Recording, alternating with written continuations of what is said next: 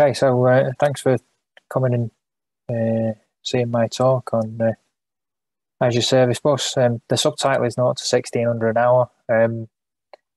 Whether we'll get there in under an hour or not, I'm not sure, but it'll be there or thereabout. That's me. A while ago, I wrote a book on C#8 and .NET Core 3. So it'd be appreciated if you'd all go out and buy that. It's definitely still in date. You can find me on Twitter and LinkedIn, and I also run a group of my own called Mini Hack. So it'd be great to see you all there. Okay, I'm going to do some live demos in this presentation. There's lots of reasons that you shouldn't do live demos in a presentation. They're dangerous. Things go wrong. So I'd ask that everybody just pretends that everything works, and we'll never mention it again. One of the things that I've done, I don't know if the guys have shared it out. I've put a little link to a direct poll in the chat. So what I've got is a result page of that. So that seems to be working, or at least some people have got that. Good. Okay, we'll be back to that later. Cool. Okay. So Azure Service Bus, I wanted to just sort of start off by having a quick disclaimer. I'm not trying to say that Azure Service Bus is like the solution to every problem that you'll ever come across. Not even the best or for most solutions there might be a much simpler option. But it is a useful tool. So yeah, there's usually no wrong way of using these things. And certainly with Azure, if you've got the money, then you can kind of make it work for anything you want. So all I'm doing here is kind of explaining how you can use the tool and what you might want to use it for, but there's no sort of right way. Okay, so I thought I'd talk a little bit about what a modern system looks like. And there's various different components in a modern system. You might be using sort of service-oriented architecture. You might have microservices. You might have some APIs, web front end, maybe some desktop apps, maybe even a mobile app. But ultimately, I think most architectural designs boil down to this: box cylinder. I kind of stole that from a talk I saw a while back, but essentially I think, when you start actually boiling down architectural designs, they always end up looking like this. And there's nothing wrong with this. It's worked for ages.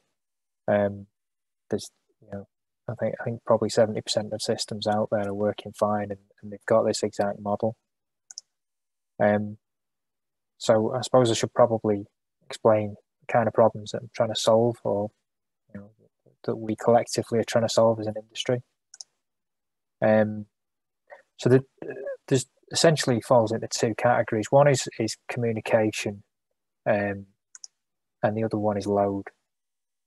So the communication, with the sort of box cylinder model, you can end up with logical coupling, and you can end up with what's called temporal coupling between services.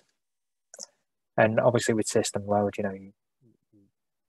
the worst thing that can happen is that the user kind of has a poor result, because the system slows down. So I thought it'd be a good idea to talk about coupling and kind of what we mean by coupling in a real world scenario. And I wanted to use this man to explain it. What I'm going to do is I'm just going to jump to the next question on that poll. I don't know if anybody recognizes that man. Let's see if anybody does.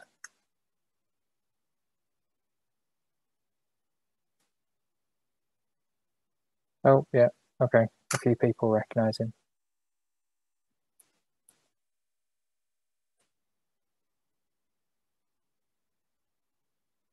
Cool. Okay. People who guess Walter White were actually correct. Or, this is obviously not him. It's just an outline. But so he's engaged in a particular business, and he sort of has a product that he produces, and that product is quite a valuable product, and he gets money for producing that product, and that money goes directly back to him. That's tight coupling. He if you were somebody who wanted to investigate, how he was producing that product and so on, you might go and have a look at the money, and then you might trace it directly back to him. So what Walter needs in this situation is a bit more loose coupling. So I don't know whether anyone's seen the program that I'm talking about here, but essentially the way that he achieves this in the program, and I think he's not the only person who's that this isn't the first time this idea has been used, is he kind of produces this product which generates money, and then money comes in from other places, and then this goes into a business, a legitimate business, and then the money comes back to him from that legitimate business. You can think of this business as a service bus or a message broker, if you like. So you've got messages going in from there, and then coming out.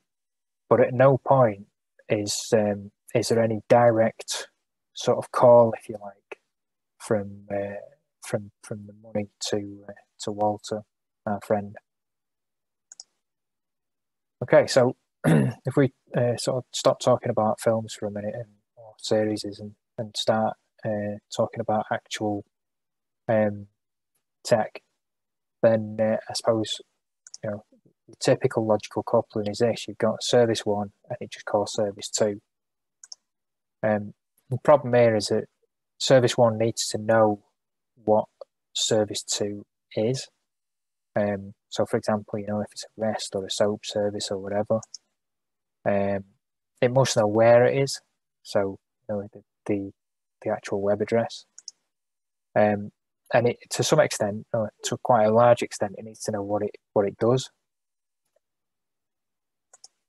So real world example of this, you might have a sort of CRM backend, and that might call a customer service. Maybe that creates a customer, and there's some kind of payload here which returns and says, "Yeah, I've created that customer successfully," which is fine. But then, what happens if we end up with a situation here where somebody goes in and says, "Okay, well, we don't need that opening balance anymore," or changing the spelling of that, or whatever it is, that customer service could potentially break or throw an error, and that takes out the calling service as well. Temporal coupling is a bit different. So with temporal coupling, that's related to the sequence of execution. So here, for example, you've got service 1 calls service 2, and then it might execute a method, and then it calls it again and execute another method. So if service 1 needs to know the order in which those methods have to be called, that's temporally coupled. Again, with our example, you've got CRM backend calls a customer service, maybe create the address, and then create the customer. So in this case, you can't create a customer unless you kind of know the address, unless the address has been created beforehand. And then if we just move on to system load, so here we've got, so this is just a busy, trying to indicate a busy traffic service, and essentially if that's being called too frequently, then service 2, it might start timing out, even if it doesn't buckle under the load. It might just become slow, and then you might get a timeout from the calling service. And then a similar sort of thing is true of the user interface that we spoke about. So for example, you've got service 2 that's potentially got an unstable or slow connection to the database or whatever it is. That replies to service 1, but it's too late. This might be a user trying to place an order. Maybe this is just doing a stock check, but it's it times out, and then the user potentially gets a timeout, or they just close the page because it's just cycling. So obviously, the answer to this, given that the title of this talk is Azure Service Bus, is that we need Azure Service Bus. Actually, that's probably not true. I mean, there's a lot of alternatives out there, and to be fair, they do mostly the same thing. I think there's one thing in the talk that I'm going to cover that is unique to Azure Service Bus, but most of the all of the concepts are common to pretty much every single service bus, and certainly all of the 3 major cloud providers. Okay, so we've gone on a bit about that, so I should probably talk about what Azure Service Bus is. And the answer to that is it's a message broker. So we should probably talk about what a message broker is. So the definition here is that a message broker is a discrete service. So it runs in its own executable. It communicates, so clients would communicate with a message broker, not each other. That kind of implied in the name in terms of it's a broker. And typically they have 2 types of communication. So they have queues, they all have queues. They have topics or this concept of pub sub, and they have queues. I can think of one exception to that with the major cloud providers. I think Google only does pub sub. I don't think they have a queue offering, although stand to be corrected on that.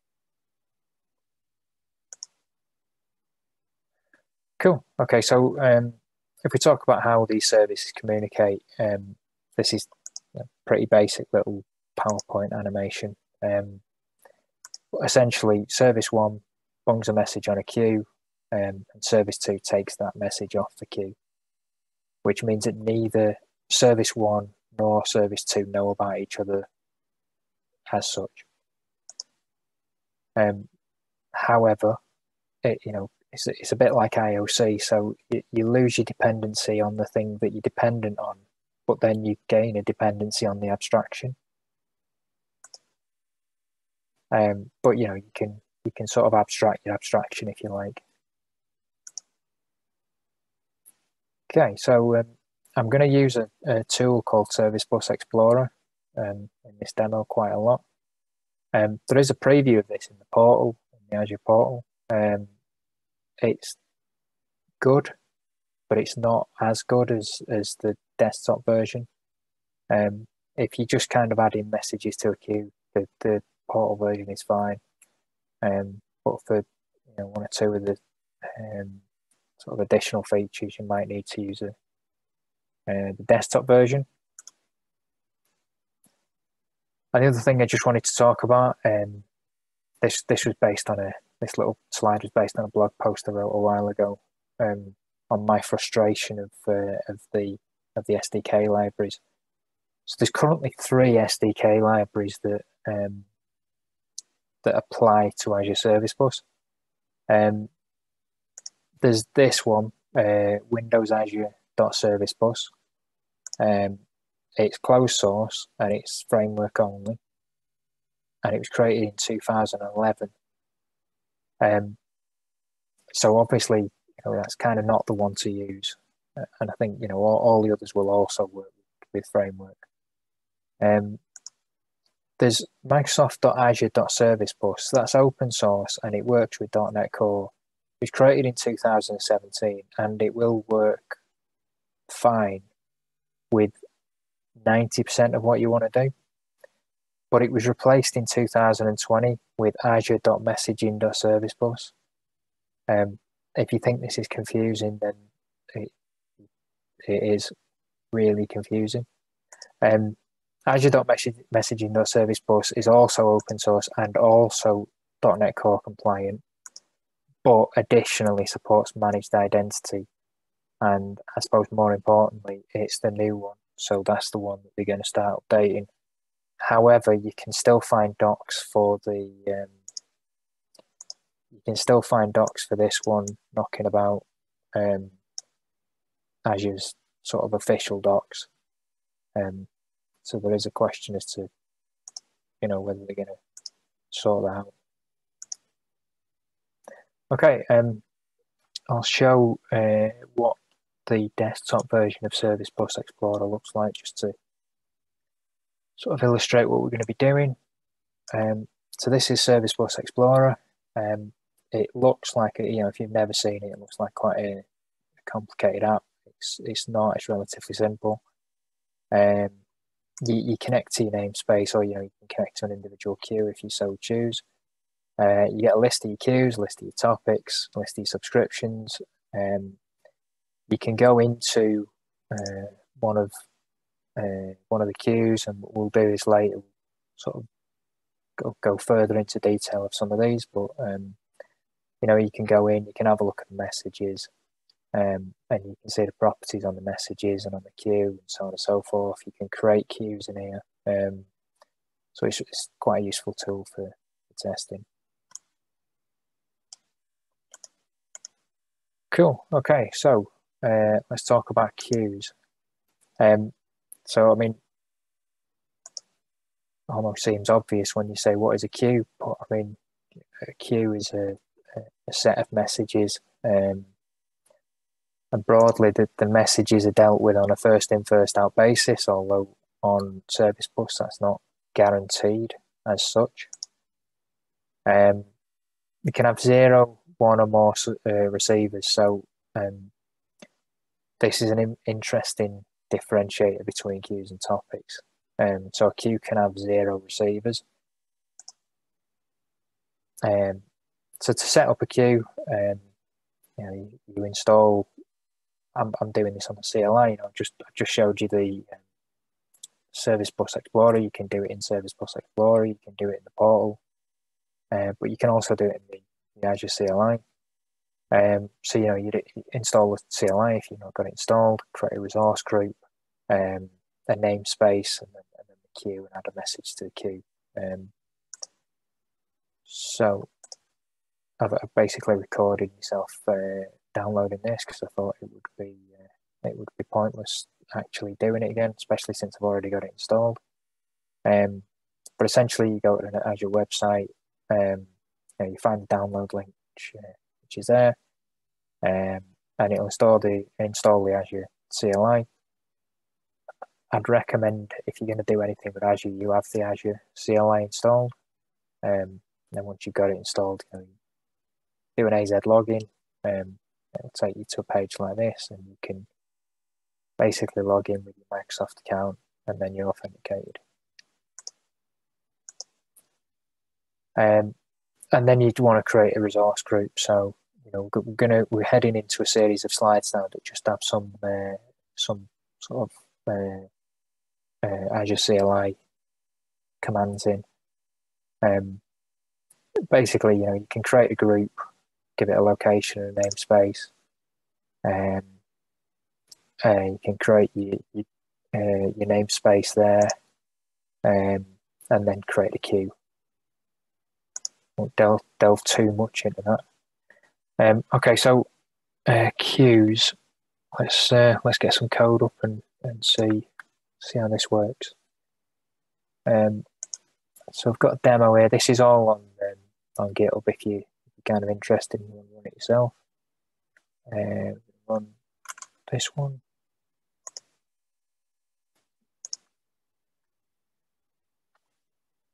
Okay, so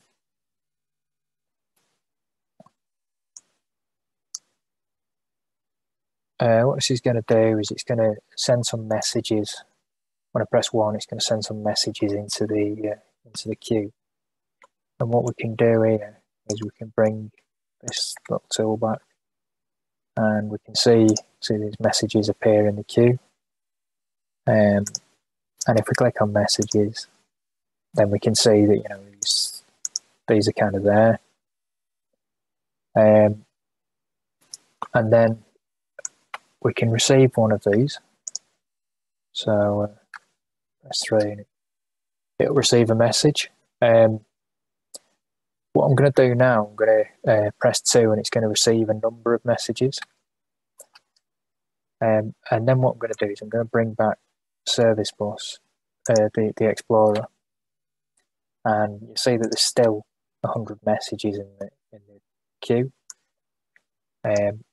So what I'm going to do is I'm going to talk through the code now and explain why that's the case. So what we've got, I mean, I'll start with the basics of the actual library that we're using. So, you know, I mentioned before Azure.messaging.servicebus, version 7.1.2, believe it or not. So basically, all this is doing, this is just a console app. It's getting the connection string to the service bus, and then it's setting up this service bus client object. And all of these examples do basically these two things.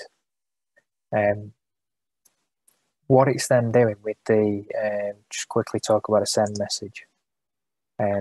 So with this new sort of SDK, it's got some pretty simple methods.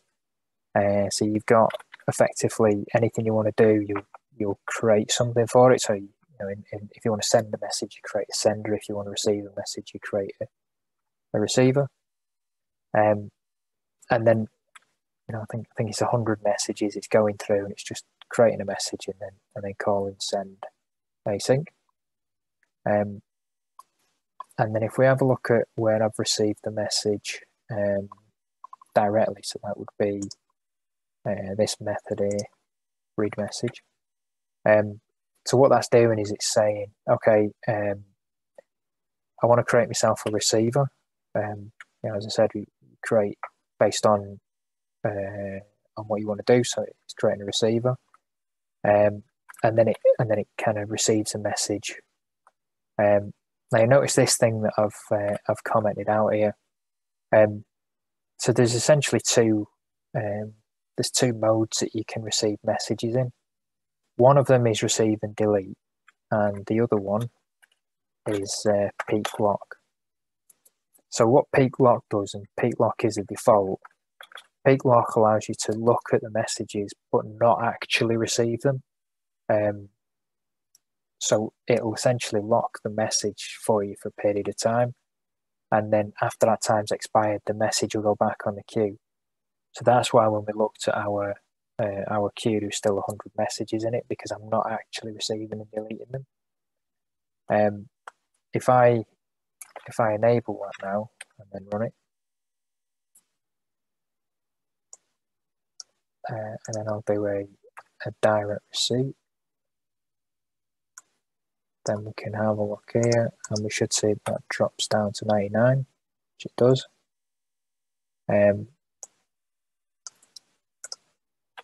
Okay, and then so that there's effectively, you know, you might notice there's two ways of reading the message. So the first way is the way that we've just talked about, where you create a receiver and you receive the message, and it's all kind of in line, and you wait for the result, and then you do something with the result. And the other way is based on a sort of event principle. Now the event principle is a little bit more interesting, or maybe substitute interesting for complex, but either way. So what this does, instead of creating a receiver, it creates what's called a processor, and a processor has a couple of events, events that occur that you can sort of react to. So it's got this process message and then an error one. And what essentially happens there is when a message is received, it executes that handler that we pass it. And And you'll notice here we've got some options that we passed in. So we've got a receive mode. Again, the default is peak lock. But we've also got this autocomplete messages, which is set to false. Now there's a difference between the two. The difference is subtle, but it's quite important. So if you receive and delete a message, what that means is that as soon as you take the message off the queue, it's gone. So if you, I won't kind of just go through this because we've got some more demos and running a bit low on time. But if, for example, that happened halfway through, and you'd done a receive and delete, you would lose that message. It'd be completely gone. Whereas autocomplete basically goes through the handler, and if it gets to the end and nothing's crashed, it will complete your message for you. Of course, you can do that yourself manually, so you can essentially do that, which if I just sort out the async business here, when that completes the handler message, you should notice now that I can receive all of them messages,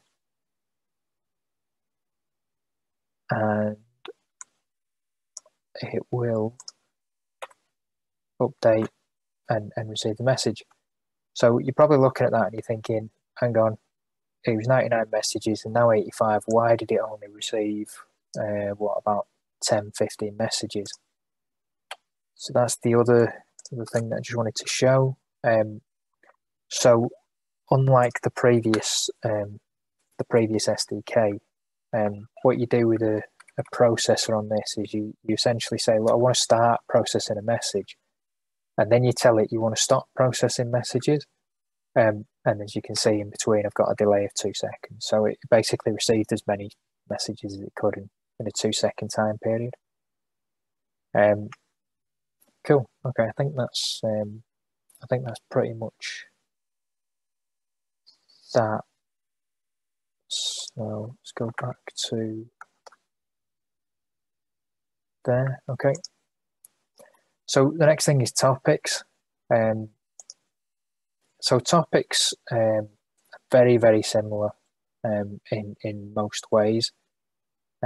Essentially, this is the principle is that that didn't show my PowerPoint animation. Hang on.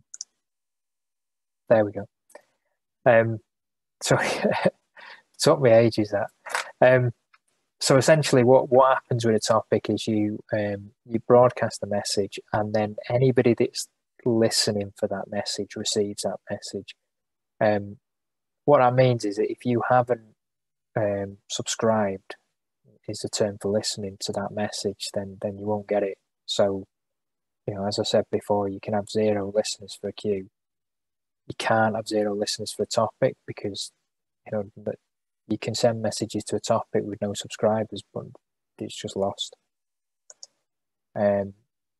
So essentially, it's multiple independent queues based on subscriptions. You can only see messages that you've subscribed to, and like I said, unlike a queue, a message that doesn't have a subscriber is lost. It's a bit like that thing with tree falling in a forest. So if nobody's listening, then is it really there? And for a topic, the answer is no. And yeah, so this was just to say that you broadcast to the topic, but it's actually the subscriptions that receive it. And when you actually start looking at Azure Service Bus, a subscription and a queue are pretty much the same in terms of how they're dealt with and referred to all through like the SDK, and from principle of how it behaves, they're almost identical. Okay, so back to the boring slides about Azure CLI.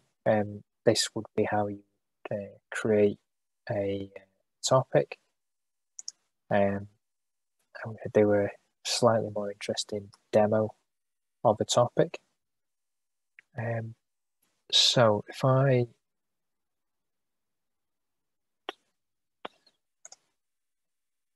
go back here, get rid of that,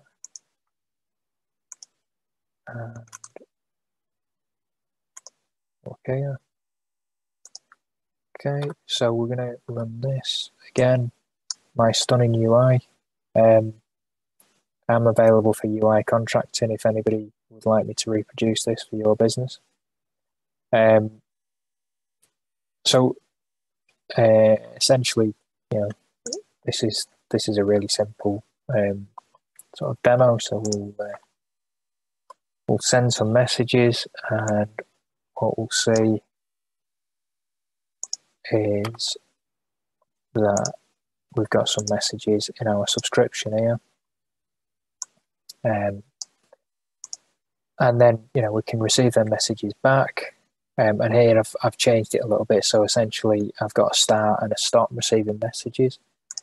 We can just talk a little bit about how that works.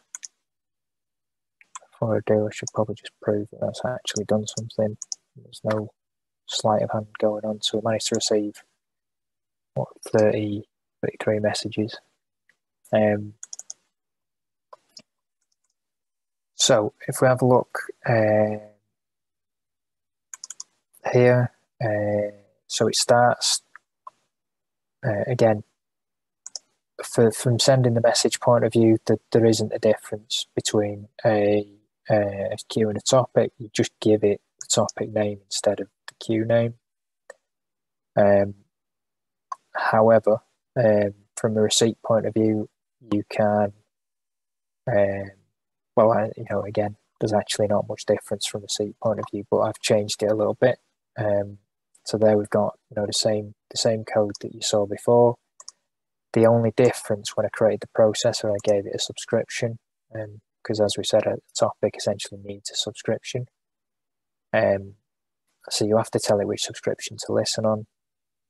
And then, unlike before, I haven't got a sort of start and a start with a delay. I've just basically said start, and then a separate command is to stop, just to demonstrate that you can kind of do it in a different way. You can do exactly the same with queues. Okay, go back there. Okay, so that's all kind of well and good, but how does this solve all the problems that I presented at the start?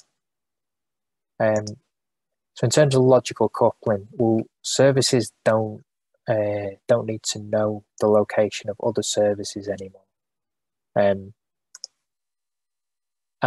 they won't directly break because data has been changed upstream. And also, you know, if other services break, then that won't affect the sort of health of your service. And they don't care or know what other services do. However, it all sounds good. But now, as we've said, you know, we've introduced a dependency on Service Bus that can be abstracted. I mean, there's tools like Mass Transit and Service Bus and so on that you can use to abstract these type of things, or you can just, you know, use an interface and kind of do it yourself.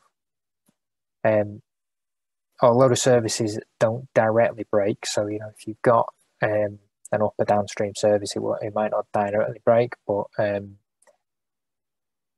essentially, you know, there's some element of dependency in terms of there's going to be assumptions made in code that might cause it damage. And whilst, you know, your service might not care as such what another service does, that thing that gets done probably still needs doing. And then how we solve temporal coupling? Well, we still have a dependency on a sequence of events, because you can't really avoid that. But generally speaking, separating tasks into logical blocks tends away from that. And also you can sort of architect it in such a way, or you probably should architect it in such a way that the actual temporal coupling isn't in one place, if you like. So the sequence of messages is not kind of known by one service or entity, if you like. And how we solve system load? Well, each service collects tasks when it's ready to process them. So Service Bus will act as a shock absorber for you. There's multiple services that can deal with the same queue or topic, so that means that you can essentially spread the load across processes or across machines. And from a user experience point of view, well, this is a bit different. We're not kind of solving the problem here. What we're doing is we're saying, well, you can press a button and we'll instantly come back to you. But we may not have a response. So you go place order and it might say something like, well, I'll send you an email when your order's placed. But there are situations when you might need a response. So I suppose that brings us on to the subject of request response. Okay, so the general sort of architecture here is that you'd use a thing called a correlation ID. Correlation, the idea behind a correlation ID is that you essentially add a tag to a message, and then about that tag when it comes back. So for example, you've got process 1, there's correlation ID there, goes over to service 1, and then correlation ID 2 comes back. Well, it's not interested in that, but when correlation ID 1 comes back, then it accepts that. And here process 1 can create a sort of blocking wait to make sure that it doesn't do anything until it receives the response. Okay, so just to clarify, correlation ID is kind of a term that gets used, but you could call it aardvark ID or anything you want. If it was an order, for example, and you passed an order out and then you waited for the order to come back, it would make sense to use the order ID. So yeah, like I said, process 1 can block and wait, or use like a toast and come back and say, oh, your order's complete now, or something like that. Okay, so let's see how correlation IDs work.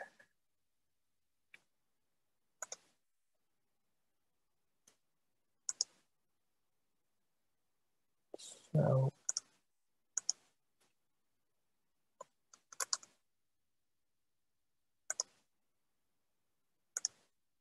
cool. Okay. So we're going to run that. And we're also going to go to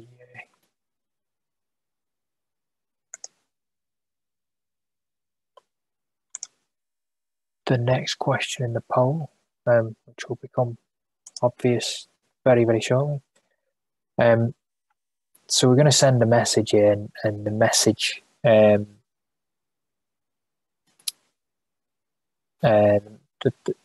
sort of sends a message to the queue, and it's going to sit there and wait for a reply. And we can see that message in the queue.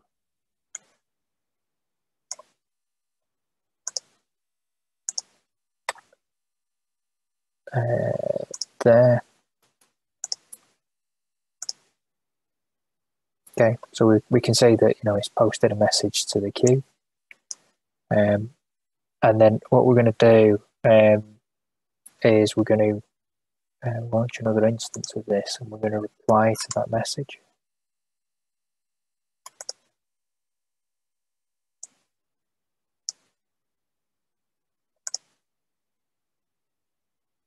What I've done then? Ah, there we go. Right. So essentially, I can reply to the message with the correlation ID, but before I do, what we should do is we should see what people's opinions here are. Oh, okay. So it looks like only 2 people are correct at the minute.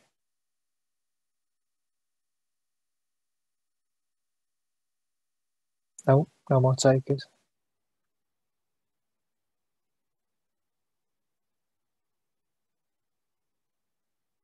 Still only 3 people correct. Okay. So let's see what the right answer is.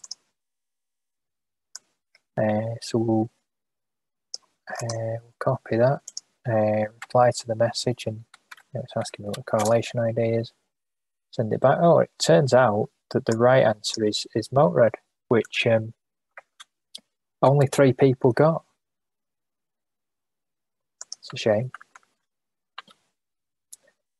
And then we can also so if we now do the same thing, but this time we reply, but instead we give it the wrong correlation ID. So that's saying, yeah, okay, that doesn't match. So we can have a look why that is.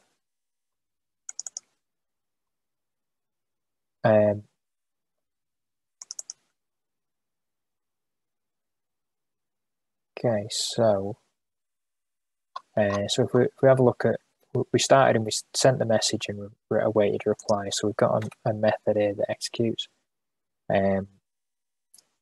Essentially, I'm using this task completion source just to kind of force it to wait. But what that does is it sends a message, so just as the previous send messages work. But in this case, we're passing through this correlation ID property, which is built into Service Bus. But you can pass, just your own properties, and use them if you so choose. And there's no real reason not to, other than this is kind of there. So if we jump back and then see it reading the message.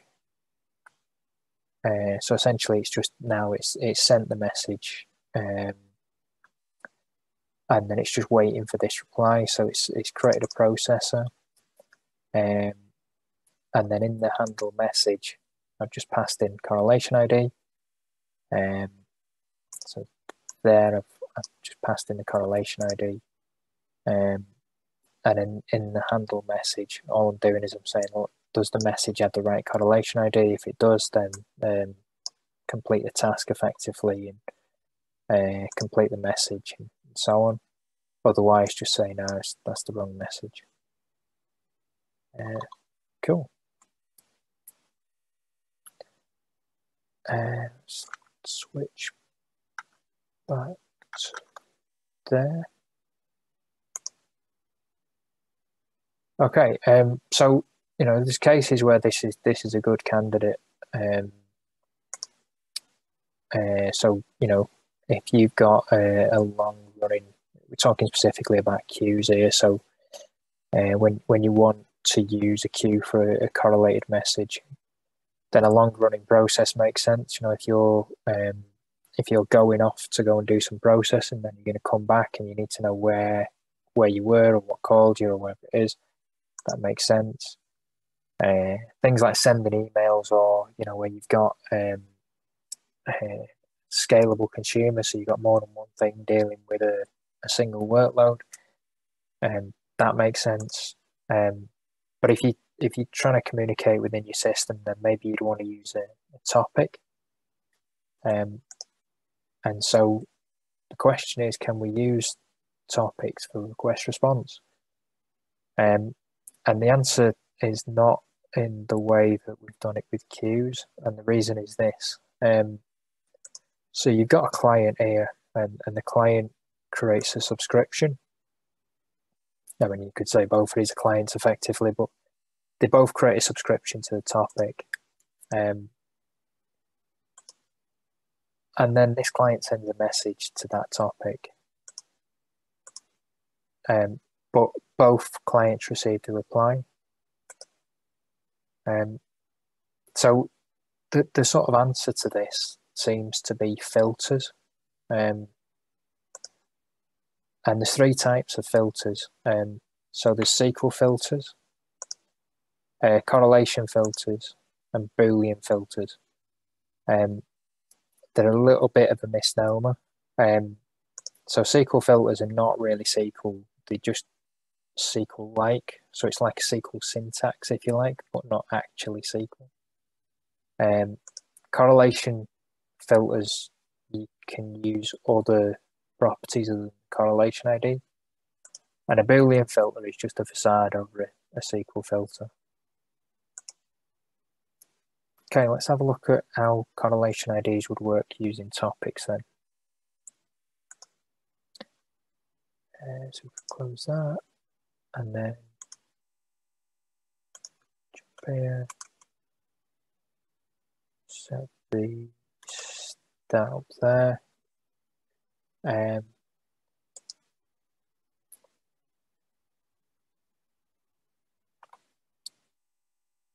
then so we'll run that, and yeah, okay, so we've got essentially two subscriptions here. We've got these two, which are both relevant for what we're talking about.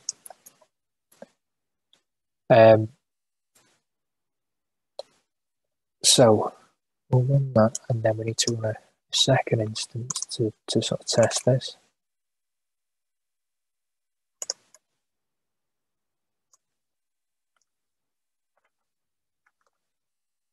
Cool. Okay. So then what we're going to do is we're going to send a message, reply here, and then on the second instance, we'll do exactly what we did before. Reply to the message, and then give it this correlation ID. And that kind of sends the matching reply. And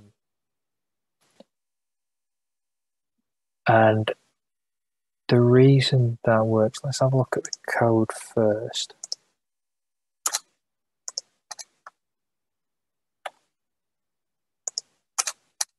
And then we can see what's actually happened to the messages.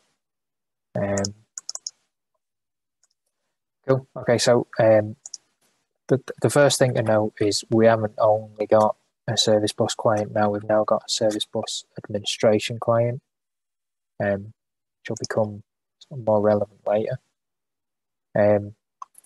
Don't get distracted on this task completion source thing. It's just a way of essentially forcing sort of event-driven or event-orientated code, if you want to put it that way, into a sort of linear style. So what we're doing when we send the message and await the reply, similar to sort of before, we're doing a create sender, setting a correlation ID as we did before, and we're also setting this property of 2, which is another built-in property, and then it just sends a message. But the receive or the read message. So go back there and we have a look at the read message. So that's awaiting the same correlation ID. But what we're doing here is we're saying, okay, well, we're going to get a subscription. So we look for the specific subscription, and then basically we're just going to get rid of the subscription that we might already have, and then we're going to create a new subscription, and this new subscription, and so just just to step back a minute, this admin client, which we first saw up here, the Service Bus Administration client, that's how we're doing this. It's a separate object. So we're creating a new subscription here. And the new subscription, it obviously needs the topic and the subscription that it's actually, so, the topic it's subscribed to and its own name. And then what we've done here is we've created a rule, which is essentially the filter that we talked about. This is a correlation filter. So we've said we're going to set the filter. We're going to say it's a correlation rule filter, and we can give it a lot of different properties here. So I've picked correlation ID. There are other options. So you've got two there, subject, whatever. But it allows you to basically filter these properties as messages come in. And then all I've done there now, I've said, okay, we're going to create a processor. We'll handle it with the correlation ID. But everything that comes into it will now match because of the filter. In fact, so that correlation ID is redundant and should have been deleted when I was writing this, which I obviously forgot to do. Let's have a quick look at what that subscription looks like now. So here we've got this. There you see we've got this this rule that we created as part of that code. So the rule called only to me. So it'll only respond to this correlation ID. And there's the filter that's built into it. So it'll only, these are the sort of filter properties, if you like.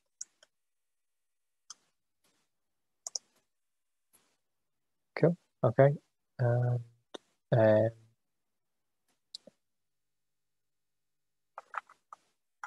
Let's jump back to that. Okay, so sessions. So that's kind of all very well, but it did seem a little bit involved for what we were talking about. So there's a lot of kind of manual messing about and so on. And this is, at the start when I was sort of saying, well, Microsoft, there's very few of these features that only Microsoft do. Well, sessions is one of them. As far as I know, only Azure Service Bus support sessions as such.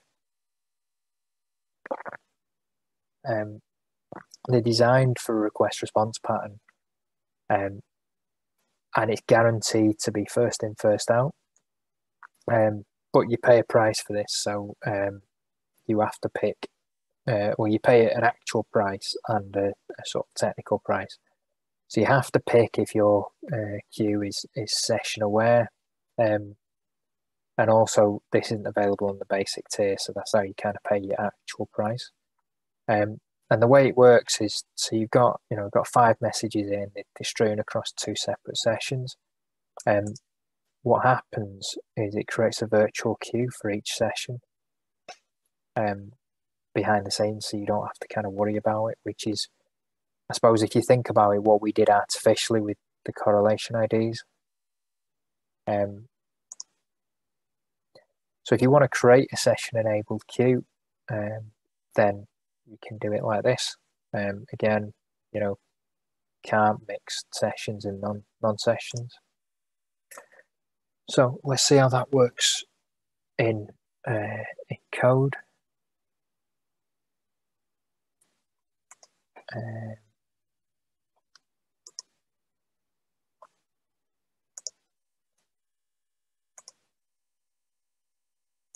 Right, where are we? Queue session demo. Says start. Okay, so let's have a look at this. So we start off, we'll send some messages, and while we're doing that, I'll just move the poll on a little bit. Got a quiz coming up on the the title of the song. Right, okay, so I've just sent those messages to the service bus, so we should be able to see them. If we have a look here, so yeah, we've got a message there, and we've got another message, and that's called noise message. So this is just to sort of illustrate that, you know, there are other uses for sessions other than the request response thing. So if we now receive messages, number 2, essentially that's only receiving messages on session 1. And so if I refresh that, we can see that one of those messages has been consumed, but the noise message is left. And I think, yeah, okay, so there you can see, you know, it's session ID session 2. So it consumed session 1, but it left session 2. Cool, okay. And then if we now launch a second instance of that,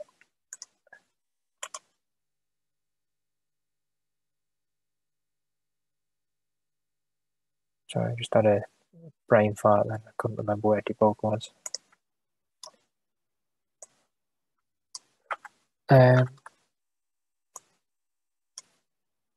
Right, okay, so that's the second instance.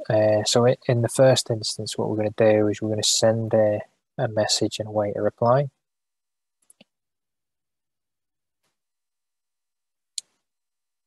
Okay, and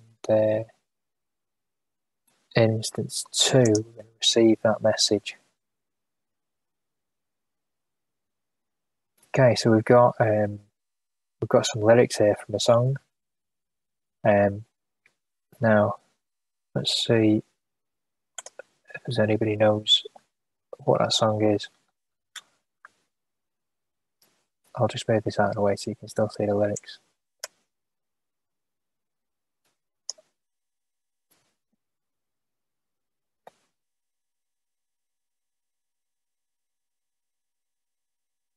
I feel like people are just clicking anything at this stage. Okay, we've obviously not got many Pink Floyd fans here.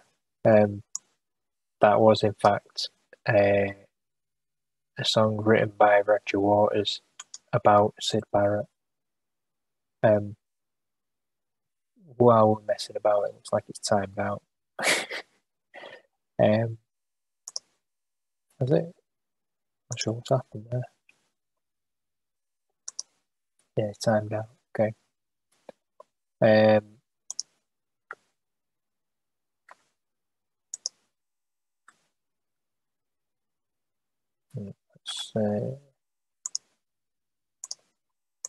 kill that.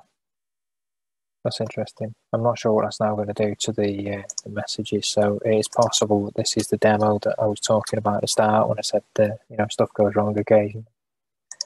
Let's see how it works, or if it works.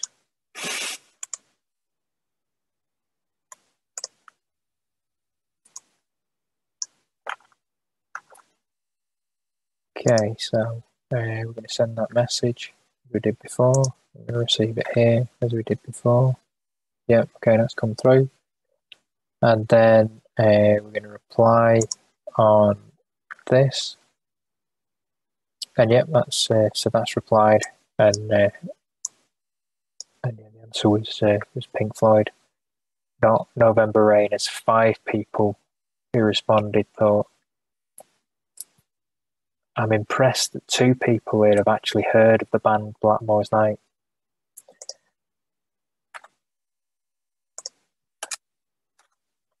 Okay, cool. So let's see what how this kind of works. So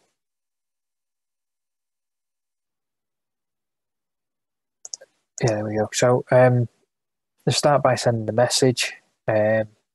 So here there's a similar sort of process. So it sends a message as it did before. So it creates a sender, creates a new message, as it did before, and then sets a session ID, which essentially is what differentiates that from any other session ID. And then to read the message, it is slightly different, because what we do here is instead of creating a sort of receiver or whatever, it actually creates a session receiver, and then you give it the session, and then you can ask it to receive a message, but it'll only receive on that session. And then what we did for the sort of request response, we said, okay, we're going to send a message, and we're going to pass it a session ID as as before. So we'll pass the session ID through, and then we're gonna do it on this session called session 1 send, and then here we're going to wait for a reply on session 2 reply, and then when we sort of go to the other session, we're going to read that message on session 1 send. So that's where the message came through, and then we send the reply back on session 2 reply. So essentially, like I said, we've effectively got two queues, or two virtual queues. Cool. Okay.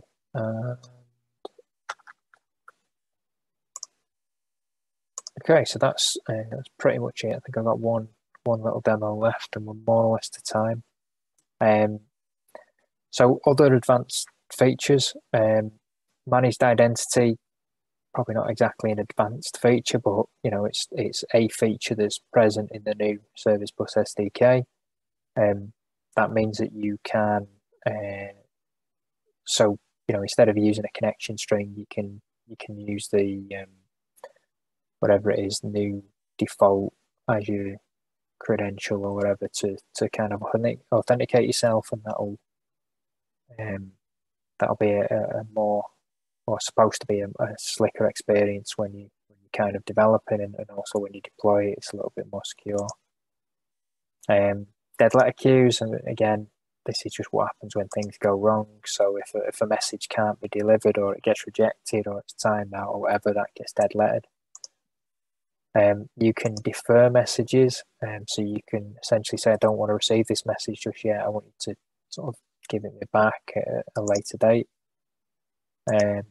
You can automatically send messages between queues and topics and so on.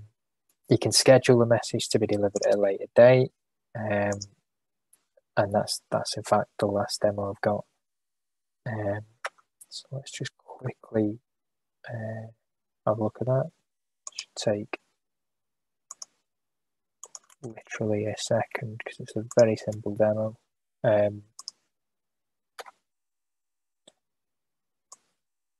So we run that up. This time we're going to do the opposite. So I'm going to tell it to receive messages first, and then I'm going to send the message to it. So that's now registered a message handler. And now I'm going to tell it to send a message. And remember, this is a scheduled message, so it won't happen immediately. So I'm going to keep on talking until eventually there you go, the message pops up. So yeah, it said there, you won't get this message until 10 seconds after. So there, it's at 45, and wouldn't get it until 55. And if we have a quick look at the code for that, again, not particularly rocket science, but I won't show the read message again because it's the same. But the send scheduled message, so all this basically does is it says create a sender, same as before, create a message, but then there's a method called schedule message. That gives you back a sequence number. So if at any point between the time when you schedule a message and the time it gets sent, you want to cancel it, you'll need that sequence number. otherwise it's it will get sent. And I think that's it. So in summary, you can use your message broker to separate services, processes. You can use correlation ID for longer running processes, or any other field really, to sort of implement this request response. But with sessions, you can you can almost replace a sort of API request response pattern with a sort of session, and do that sort of pattern, but via Service Bus. Okay, well, thanks for listening. The code is at this GitHub repository, and if you want to speak to me outside of this meeting, you can do so on Twitter.